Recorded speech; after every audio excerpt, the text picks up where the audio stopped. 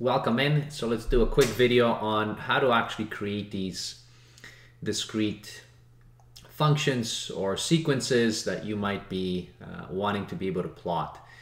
So when you get into DESMOS, you can actually do it. Okay, so you can see here what I have done. I'm going to just kind of go backwards and start from the beginning. So the first thing that you are going to do is you're going to have to find and define your actual sequence. So how many elements do you want to be able to have? So, you can call your variable n. Okay, so that is the sequence that you're going to be having. You're going to be opening up an array, and now you can start from whatever it is that you want. Now, typically sequences will start either from 0 or from 1. So I'll start it from 1 in here.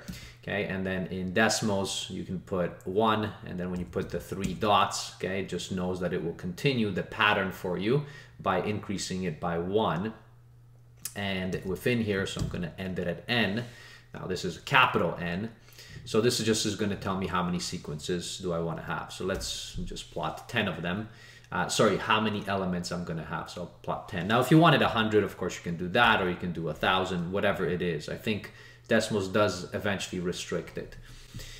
If you want to have these, okay, so these particular elements that they're not actually increasing by 1, maybe they're increasing by something different because, again, it's discrete, so it can be spaced out differently, then you can start from something else. So you can start from 0.1, 0.2, or whatever it is, and do the first sequence for yourself.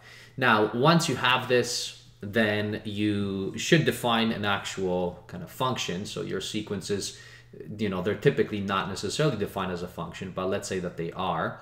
So I'm going to take, some function, so it's dependent on x. Okay, within here, you can make it, again, as complicated as you want to be able to do it. So let's say we have 2x, plus 1. I mean, it's going to be a straight line, but if you want to complicate this, for yourself, you can certainly do that. You can square it or whatever it is that you're doing. So I'm going to just keep it, a little bit simpler here for myself. So there it is. Then the next thing that you want to be able to have, because you want to have discrete, you don't want this continuous line to be there. And that's actually not that difficult to do. So you will now plot. So you're going to be plotting just points. So to plot the points, I'm going to plot n. And it's actually going to plot all the points just in one go. And then what we're going to do is we're going to be substituting, so n into our function. So notice that it has the discretization now of the actual points, right? So that as they're going through. So now I have 100 points there. Okay, I don't really need 100, but let's keep it maybe at 10.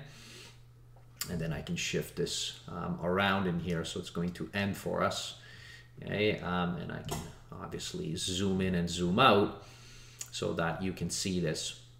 Now, once you have this, now of course, we're not done. I can remove on the left-hand side the function itself. So notice it will disappear. So if I click or unclick, okay, this button here on the left, okay, so that will disappear now. So those are just my actual values that I have. And then, if you wanted to be able to have this, and sometimes you want to have those vertical lines. So vertical lines, you can think back of, what are vertical lines? Well, you can just say x is equal to n, and notice what this is going to do. It's going to plot you all the lines. Now, n, it's just the elements, right? Those are the values of the x values.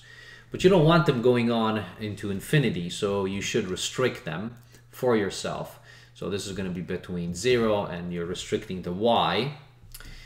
So this is, still notice I just restricted the y right there and already cut off the bottom, and I'm going to restrict the top, and I'm going to restrict it by that. So there you go. And now you have your vertical lines so that you can have kind of a discrete sequence. And if you want, more of these, well, as I said, 100, so notice it just keeps going, okay, to whatever it is that you want. So that's how you can actually do those vertical lines if you wanted to be able to see it. If you want to, change the colors, you certainly can do that. So notice you can click and unclick this, right? So here, sorry, so I'm going to just select, and I don't know what color that was. I think it was purple. So there you go. So now it's all purple. You can make the, these Okay, I mean, there's some nice options. You can, of course, also make it thicker or thinner. You know, maybe you wanted to make this thicker or thinner over here. So you can certainly do that. You can change the points, right? So like so. So this is all up to you, you know, how you actually do that. Okay, so notice this is 2. Okay, let me go back in here. And I'm going to try to change it to make it thicker there. And so that was 9, so let's make it 15. There you go. So those are the points. And that's it. Okay, so there you have it. So you can play around with it. You can put labels and lines and so on. So that's how you can actually plot a discrete function or discrete sequence by just defining a function and then your elements. Okay, thanks for watching. Give it a thumbs up if you found it useful. Hopefully we'll see you subscribe. Bye, everybody.